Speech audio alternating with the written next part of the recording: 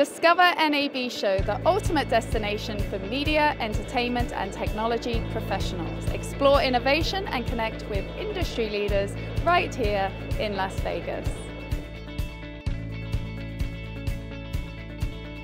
So Gordon, here we are, day one of NAB 2025. Are you excited for the show? Yes, so far so good. We actually had visitors before the show opened, so that was a good sign of things to come, so yes. That's a great start. So talk to me about Studio Technologies and how you're positioned in the broadcast and media industry. We have worked with broadcasters for probably 30 years, and our product line continues to evolve, really in response to what people want.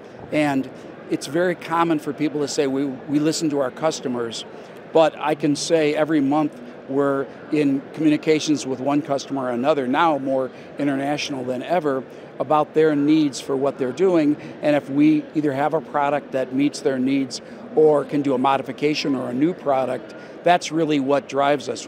Sometimes we'll come up with a product that is strictly our own thought and we'll see if the industry wants it, but usually it's a variation on a theme or something that they want to do with new technology.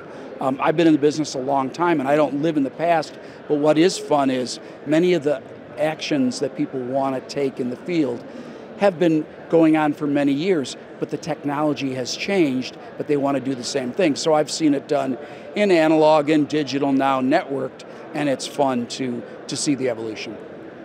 It is fun to see the evolution with technology. As you know, it moves so fast. On that note, what trends are you seeing unfolding in the industry and what are you doing to meet those trends? Well, about 6-8 years ago, we adopted Dante as our audio over Ethernet method, and we were an relatively early licensee of Dante. We think it's very, very good. Broadcasters have been shifting somewhat from analog to the ST2110 standard, which is, I don't want to say it's similar to Dante. If your listeners are experienced with both, they'll say, oh, they're really different. Okay, they're different, but they both use standard Ethernet networks. So we have been addressing some of our products to support ST2110 and also the redundant streams portion. I'm getting a little techie here, but ST2022-7 we're also supporting. So we're watching the transition of broadcasters from closed systems of digital that manufacturers offered to a standards-based method of interconnection, and we're supporting that too. Gordon, tell us about the products that you're showcasing here this year at NAB 2025. Sure, I'll tell you first about a product this is an announcer console that supports 2110 directly, and it's part of a 3-product family. This is sort of working, not fully working, but later this summer it'll be ready to go. I guess I'm not supposed to say that, but we're big on reality. And this has one main channel and 6 talkback channels, and it supports a primary, a secondary, and a management ST2110. Again, what this is designed for is to fit into people's workflows, so that people who have trucks or fixed facilities that have 2110, you don't need converters, it'll directly work into that. Then on the area that I tend to like picking somewhat esoteric areas, and this is the Model 201 interpreter console.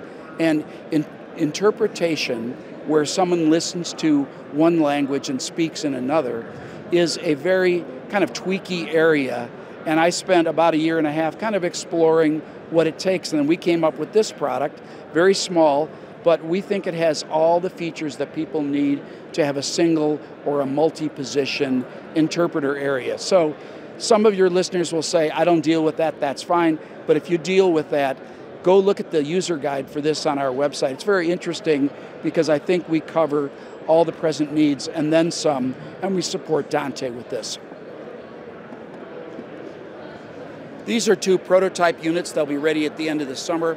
This does general purpose input and general purpose output over Dante. And it's nice because it adds to our collection of Dante supporting products, of which we have 20 some now, that people can add these in to be able to do general purpose input conversion to Dante, going over your network. It's funny, this is not an exciting area, except one guy was here this morning and his eyes were rolling. Oh, I have to use this, it's so cool.